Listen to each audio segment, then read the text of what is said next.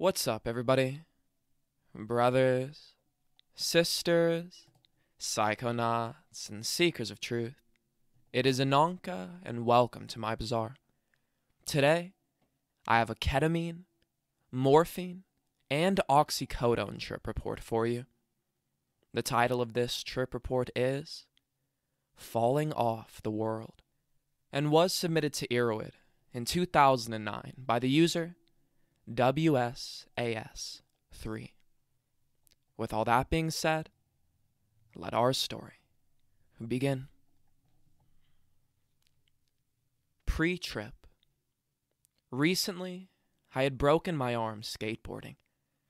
I thought I had been okay, but I picked up my arm, and it was flopping everywhere as if there was no bone at all, and my bone was popping out. It was an incredibly horrible break, one of the worst the doctor had seen. I had completely destroyed my radius and ulna. I was rushed to the NYU hospital in NYC, where I had to sit for half an hour before even being acknowledged. At this point, I was in agonizing pain, and I called over a nurse to ask her if I was going to be treated. I did not scream or cry at all. I'm one of those weirdos who embrace pain, but I'm not emo.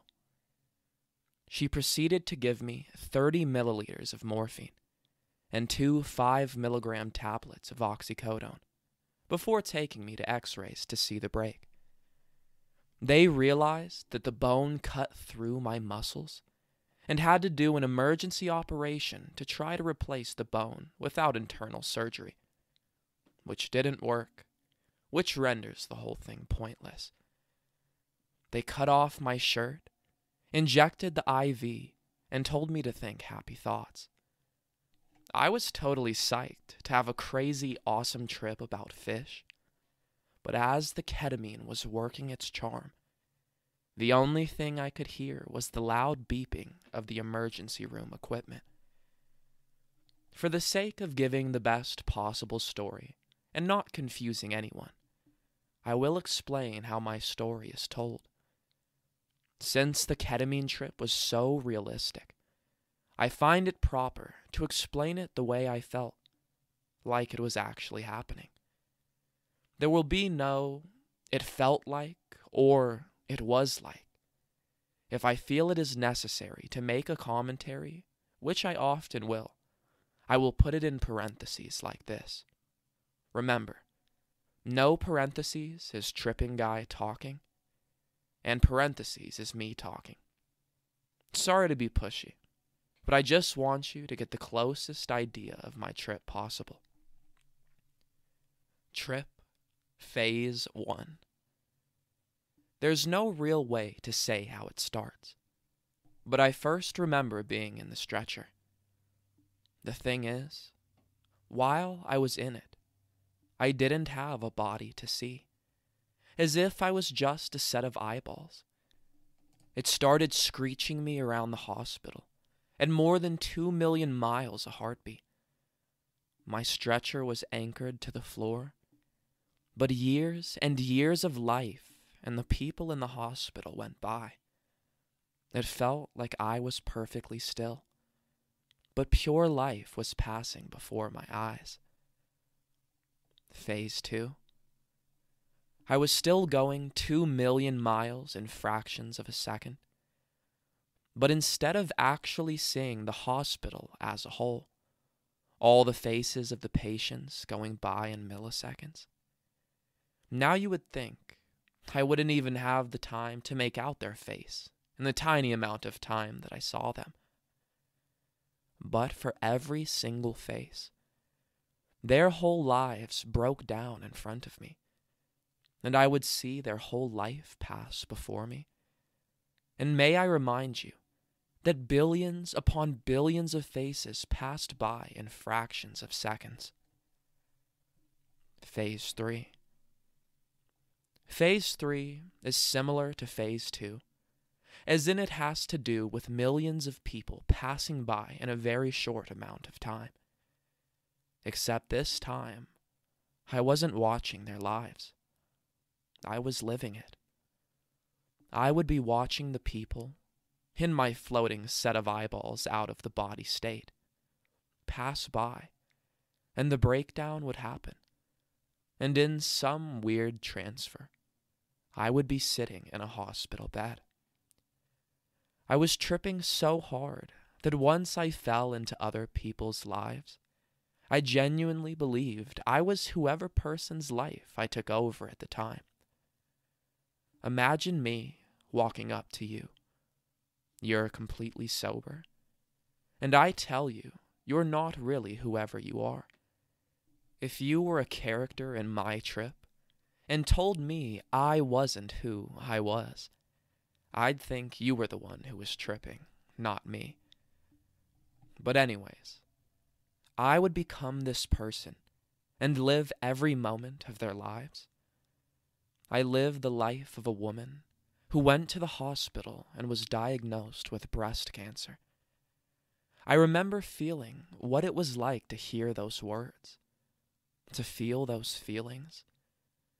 Then I was Richard, who started getting bumps on his nutsack.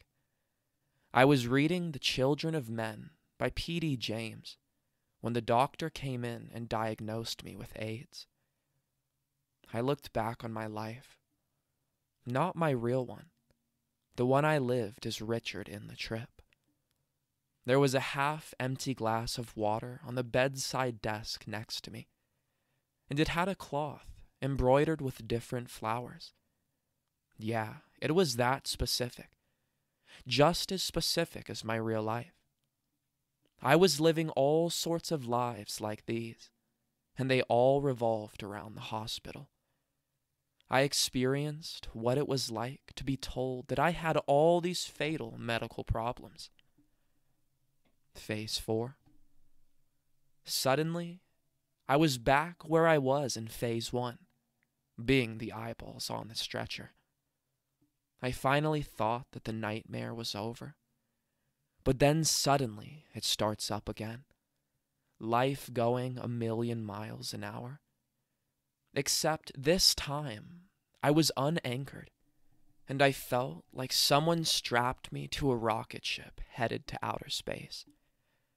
Although life was taking me on 1,000,000-mile-per-hour ride, these two doctors were standing over me, doing doctor stuff on me, oblivious to their ever-changing surroundings. But I wasn't normally seeing them. It was like my eyes were cameras, and it took snapshots of what they were doing. Each time I looked, it was something completely different. This was only the beginning of the climax. The rushing, moving feeling started getting much, much worse. Like the coming up of your first acid trip times 100. It was horrifyingly exhilarating. I thought I would have a heart attack at any moment. My vision started getting worse.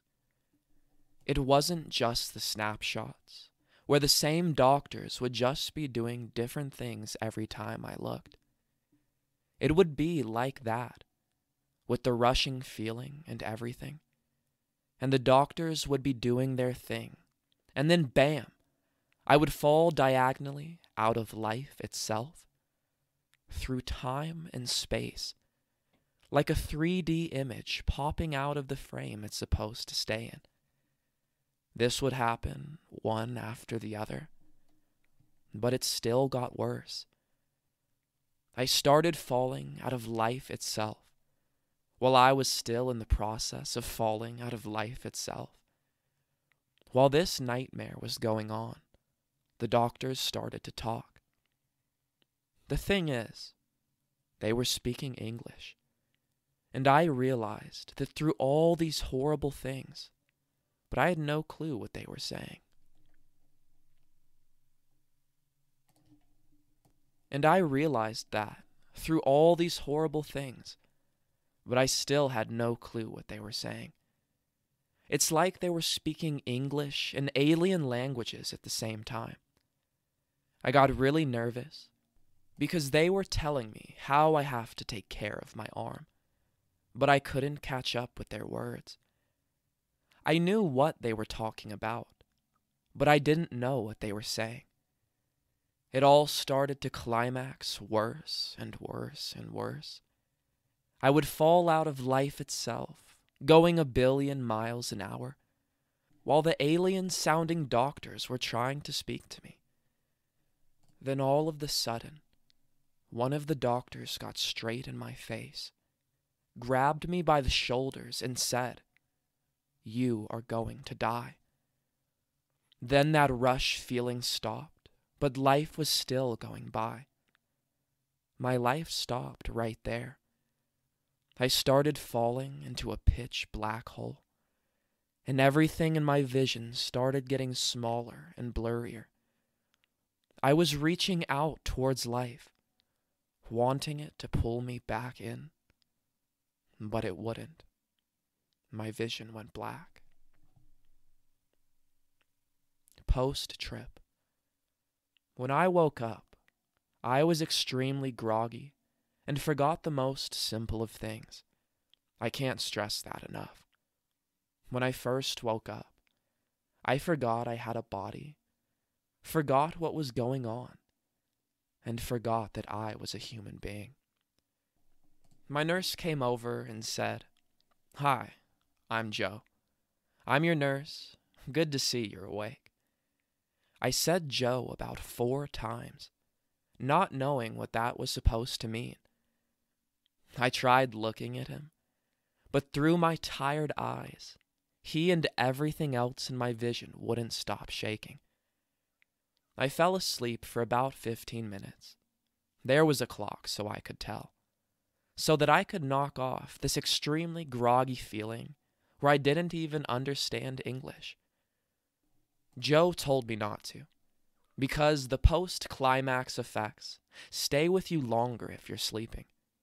But I had no idea what he meant.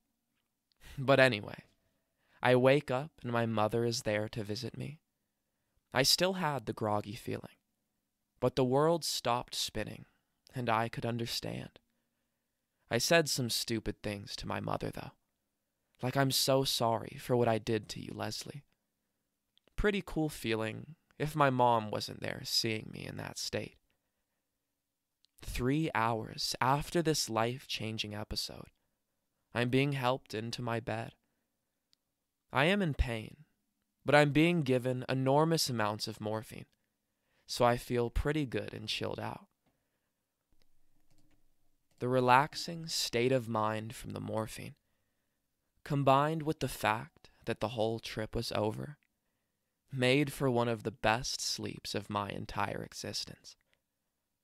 Author's note: the dose they gave me was far larger than a recreational dose. They needed to give me enough so that I would be completely unaware of them cutting my raw muscles and nerves and moving snapped bones. As terrifying as the trip was, I am fascinated at how much it changed my perspective on things, and I would hope to try it again, recreationally. Hopefully, the next trip will not be as terrifying.